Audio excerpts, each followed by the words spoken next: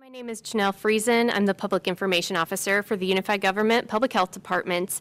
And I'm here today with Dr. Alan Greiner, our Chief Medical Officer, and Dr. Erin Corvo, our Deputy Medical Officer. And we're going to give you an update on our investigation of COVID-19 in Wyandotte County, particularly what has happened since we've had our first case and unfortunately the first death that we had for Wyandotte County and what that has looked like. So let's get started. Can you give us some background on the first case that we saw in Wyandotte? Yes, thank you, Janelle. The first case we had in Wyandotte County was actually diagnosed on March 12th. So we've just now reached the time frame where a number of individuals who came into contact with that case have come out of quarantine today after their 14-day quarantine. So that's some really good news. It was a very tragic case because our first case in Wyandotte was also our first fatality. The individual was an adult male in his 70s that resided at a long-term care facility here in the county. He began experiencing heart problems and was transported to Providence Medical Center. Unfortunately, because of the heart problems, no one was really suspecting COVID-19 as a problem for him, and so the protections that we're now taking routinely across the community really weren't happening 2 weeks ago, and so unfortunately a large number of individuals did have some exposure in close quarters with that patient. The good news is that all of the patients at the long-term care facility and the staff at that facility were tested and came back with negative COVID-19 tests. The Kansas Department of Health and Environment worked closely with our team to assist with that. There were 85 total patients and staff that were tested and came back negative. And then there were another 30 healthcare providers at Providence Medical Center that were quarantined and were monitoring their symptoms for the last 14 days. And none of them developed symptoms or needed to be tested, so they're now all out of quarantine. There were 5 members of our local emergency management services that had contact. In fact, 2 of them developed some symptoms, but both of them came back with negative tests as well. Our disease investigation team here at the Unified Government has been working diligently to try to determine where this patient could have contracted COVID-19, and to date we are not able to link that case to another case, so we're still uncertain, but we continue to try to make connections to the large number of individuals that individual came into contact with in the days prior to his demise. We will keep updating the public with any additional information we receive as we continue to do that work, contacting all of his contacts. Thank you. Now, to jump back for a second, for people who aren't familiar with contact investigations or contact tracing, can you talk a little bit about what that means and what that process looks like? Sure. A lot of that is just intensive interview work, and a lot of it can be done on the phone. We have trained disease investigators here at the Unified Government and an epidemiologist that is supervising the overall program. And essentially what we do is we try to find out everyone that an individual has come into close contact with, and that generally means contact where they've been in the same physical space in a room or in a home, and especially if they've had contact where they were less than 6 feet apart for some period of minutes. Then we will find out where that happened and try to alert anybody else that would have been in that same situation and make phone calls to them as well. So we're essentially reaching out to all those individuals, interviewing them about where and when they may have come in contact with the case, and then giving them guidance on what they need to do to quarantine themselves, as well as what they need to do to monitor themselves for symptoms. Thank you. So in this case, when you were talking about things like testing and quarantine that had happened, those were folks who were in close contact, had been within 6 feet of the man who passed away whether it was at the skilled nursing facility where he lived, or at the hospital, or close, family members. Is that correct? That's right. There were some residents and staff at the long-term care facility that may not have had the kind of close contact that we're talking about, where they were within 6 feet of that individual for some minutes.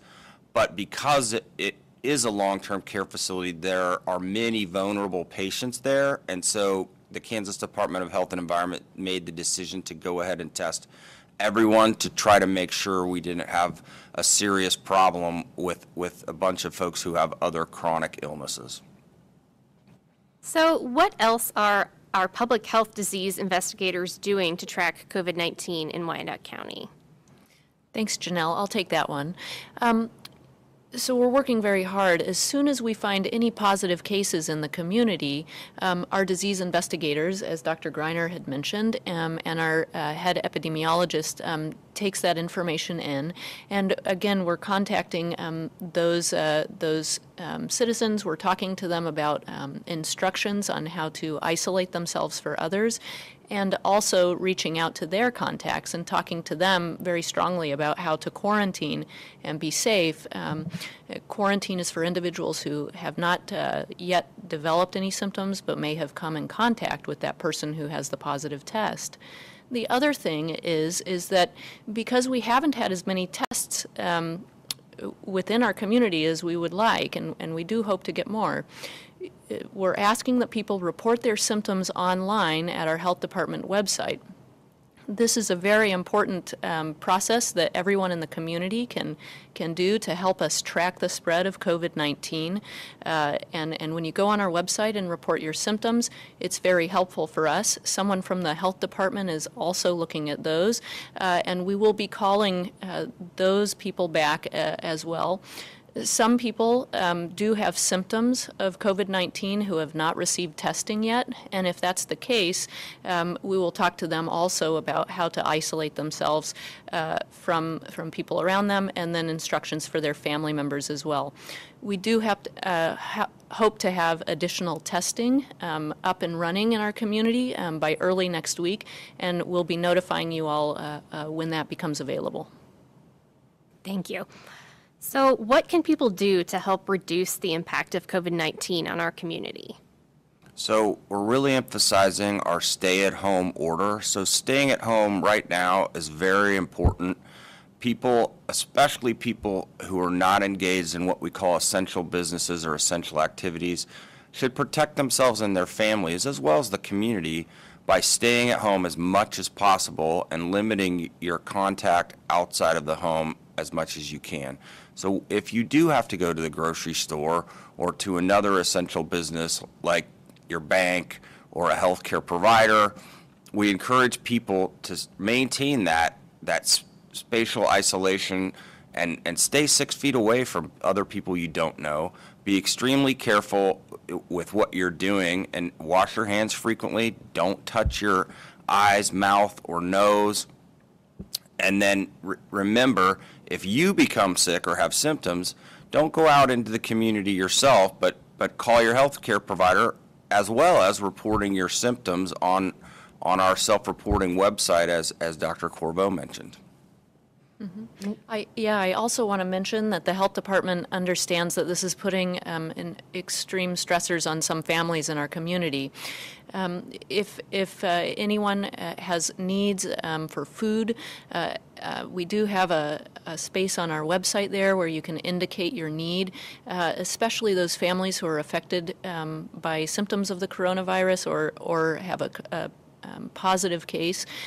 We again don't want those people to have to go out and shop and whatnot. So please go to our website and indicate your needs, and someone will reach out to you.